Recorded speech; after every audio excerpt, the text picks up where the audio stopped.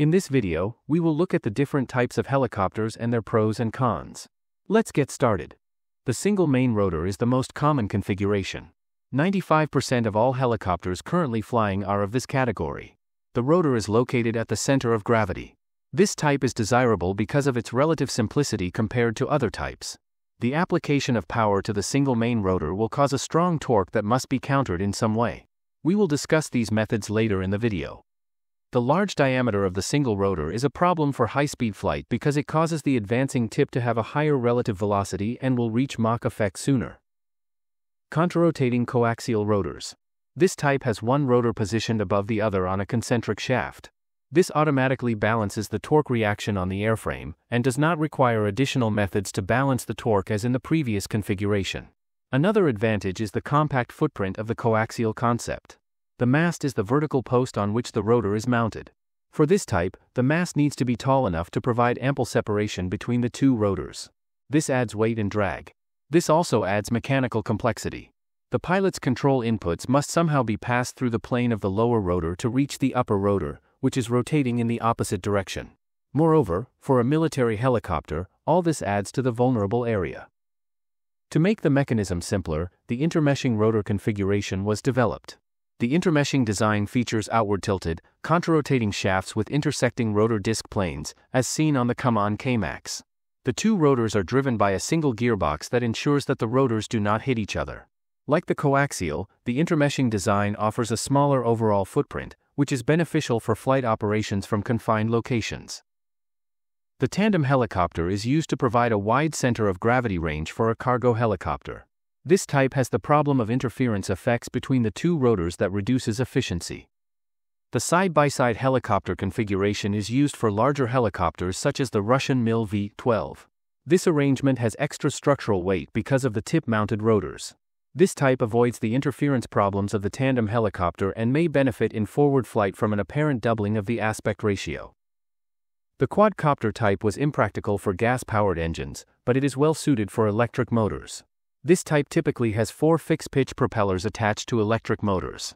By varying the speed of the propellers, pitch, roll, and yaw control can be achieved. Effective control requires rapidly changing the thrust of the propellers. However, as the quadcopter becomes larger in size, the motors and propellers also become bigger, and they have more rotational inertia. This means there is a larger lag time between pilot input and change in thrust.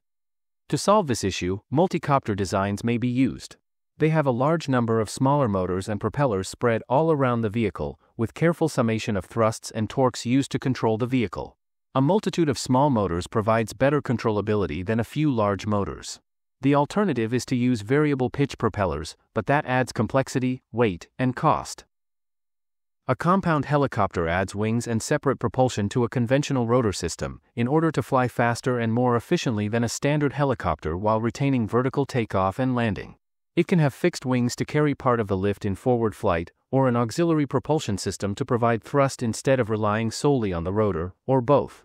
By letting the wings take more lift and auxiliary propulsors provide thrust, the rotor can be slowed or offloaded. The Airbus Racer is a demonstrator designed to cruise around 400 km per hour using a main rotor, box wing configuration, and lateral pusher propellers to combine speed, range, and lower fuel burn. The disadvantages of this type are added weight and the problem that the wing directly below the main rotor is pushed downwards during hovering. This is why the wings are kept as small as possible. Before we move on, if you enjoy these types of aircraft design videos, you can support me via my Buy Me a Coffee page. Your support helps me keep creating videos like these. Thank you for your support. Now let's look at the different anti-torque devices. As discussed, for a single main rotor, some kind of anti-torque device is required to balance the torque from the main rotor. For most helicopters this is provided by a tail rotor, which is driven by a shaft linked to the main rotor. The pilot's rudder pedals control the tail rotor's blade pitch, causing the yaw to change. The tail rotor is a significant source of noise, and adds drag in forward flight. One clever way of using the tail rotor is installing it at an angle so as to get some lift. The canted tail rotor can be seen on the Sikorsky H-60 Blackhawk. Shrouding the tail rotor adds safety, as people on the ground won't accidentally walk into it. A shroud also reduces noise and radar cross-section. A conventional tail rotor seldom has more than 4 blades, a typical Finestron includes 8 to 13 blades. Compared to conventional tail rotor blades, the fenestron blades are also much smaller and spin at higher speeds. The primary advantage of this duct fan arrangement is to reduce the turbulence and vortex shedding that occurs on rotor and propeller blades. In so doing, the rotor becomes more aerodynamically efficient by reducing drag, and noise as well as vibration are also significantly reduced. The fenestron offers safety advantages too, since the shroud helps protect the rotor from striking outside objects. Tail rotor strikes against trees, power lines, and other obstructions are one of the most common causes of helicopter crashes, so reducing the rotor's vulnerability to damage is important. The shroud also reduces the danger tail rotors have traditionally posed to ground crew operating near helicopters during takeoff and landing. However, the shroud adds weight that offsets at least some of the improvements in performance. A lateral thruster is an alternative to the tail rotor. It is a duct fan inside the aft fuselage. While inefficient for hover, it can offer drag advantages in high-speed flight. A compound helicopter like the Airbus Racer does not need a tail rotor, as it can use differential thrust from the two additional propellers to counteract the main rotor torque. Another interesting type is the notor, short for no-tail rotor. A variable pitch fan inside the tail boom draws air in and pumps it down the boom, creating a high-volume, low-pressure airflow. This air exits through coanda slots along the side of the tail boom. Now, the downwash from the main helicopter rotor interacts with this airflow and produces a sideways lift force. To make this sideways force more controllable, the rest of the air is pushed out of a slot at the end of the tail boom. This direct jet thruster at the end of the boom plus vertical fins are used to fine-tune yaw and directional stability. The advantage of this system is more safety and reduced noise as well as reduced drag in cruise.